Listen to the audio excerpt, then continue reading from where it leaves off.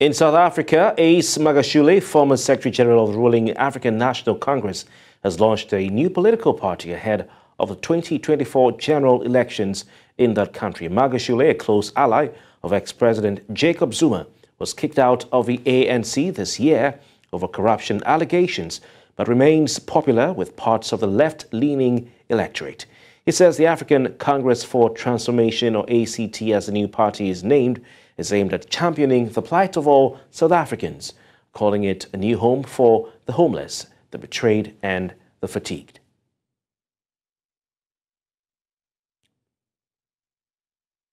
Let's stay in South Africa, where the bail application of Thabo Bester, the co-accused Nandipha Magudumana, continued in the Bloemfontein Magistrates Court on Wednesday, where Nandipha Magudumana applied for bail following her attempt to have her arrest overturned. Magudumana is among the 12 people accused of aiding the convicted rapist and murderer Thabo Bester to escape from the Mangaung Correctional Center in the Free State, South Africa, in May 2022. Magudumana told the Bloemfontein Magistrates Court that she did not leave voluntarily with the country with her boyfriend Thabo Bester, but did so under pressure and threats from the convicted rapist and murderer. Glad to say we have joining us right now on NC Continental Prime, Mpumelelo Zikalala joins us from Durban, South Africa, to give us an update on what transpired. Thank you very much for your time. Good evening to you, and also good evening to your viewers. What is latest from the courts on this medical doctor Nandipha Magudumana and the bail application that she filed? You remember that previously she had filed a high court application saying that her arrest was actually an extradition which was disguised as a deportation. Now, on that basis, I think she has now realized that I think it's going to be much better if I'm making a bail application compared to the application which I'm now pursuing within the Supreme Court of Appeals. Now, when it comes to bail applications, there are two sections, there are two pieces of law that you look at. The first one is Section 35 of our Constitution that says a person is presumed innocent, and where the interest of justice permits so, they can so be released on bail. And in order to assess that, you then look at Section 60 of the Criminal Procedure Act that gives you the 4 salient points that must be proved in order for one to be allowed to be granted bail. Basically saying, are you going to be a danger to the public? Do we run the risk of you interfering or concealing any evidence that is there? Do we run the risk of you evading trial and eloping maybe to another country? And then lastly, is the granting of bail to you going to undermine the manner in which, or the processes of justice that ought to be done in that particular manner? Also take into account the type of preventive measures that can be there. For example, like saying you must report on a daily basis to your nearest police station. So what we saw through the proceedings in the last 2 days was an application in which Dr. Magudumana was saying to the court, these are my personal circumstances. I am a resident of South Africa. I have kids there that go to school. I also have where I can be able to go and stay. You can go and verify my address. And the state, of course, going in terms of the nature of the relationship that existed between Mr. Bester and Dr. Magudumana, saying that this is not an individual that can be trusted. And in closing, Dr. Magudumana coming back and saying all the other allegations which are going to be there are going to be proved within the trial stage. It is too early for the state to go into the actual merits of the matter, and there is going to be a defense at the end of the day. And you've received glimpses of the defense in terms of saying, probably she will say, I was kidnapped, I did not participate in this whole process voluntarily. On that basis, it means that I did not have the requisite intention of participating in the criminal activities that have been alleged of committing. Interesting.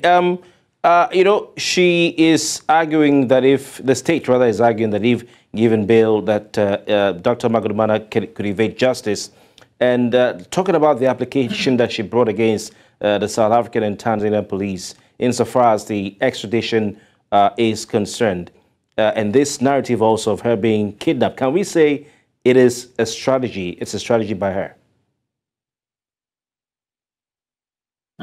We could say so. Now, her strategy would be to say, firstly, I want to dispute every single thing that pertains to the legality of how I was brought into South Africa.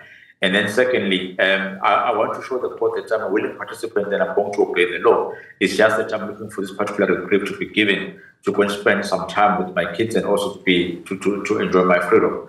Remember, the Constitution is very prescriptive as per Section 35. It says that a person is innocent up until proven guilty. So if there's no evidence that has been led that says you are going to evade trial, then there's absolutely no way in which a court will come to that particular conclusion. Also take into account that she is regarded as a first offender. So she has never been convicted of any criminal offense, or there are no pending matters that are against her.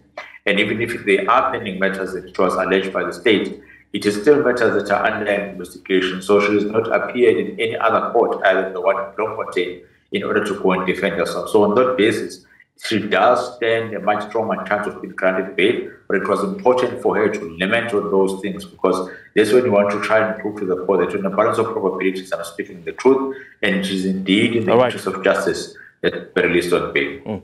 Mpumelelo, looking at the seriousness of the charges against Dr. Nandipha Magudumana and the people who were impacted, it seems we can say she has a lot to answer.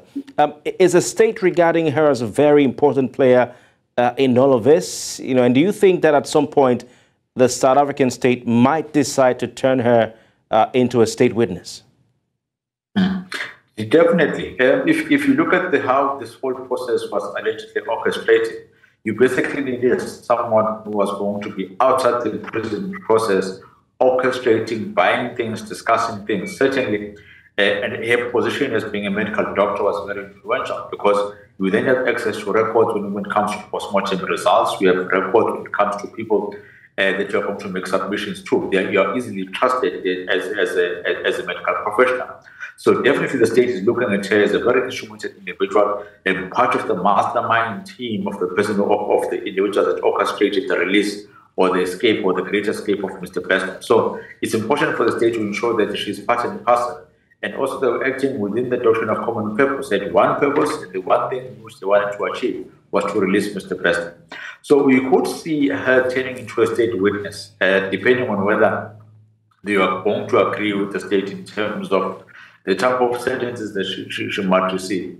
That could assist the state greatly, because we now have someone who has intimate knowledge that will go and say, on this particular day, we went and spoke with this prison warder. This is what they promised us to do. At the end of the day, we paid them an X amount of money, thus linking in or increasing the value of the evidence and the probabilities of the evidence in which the state would have to come in. But I think based on what she was stating in her affidavit, there's just some telltale signs that say at a later stage she may become a state witness. Quite interesting. Thank you so much for your time and for the analysis there. Mpumelelo Zikalala, who joined us from the city of Durban in South Africa. Thank you very much for hosting.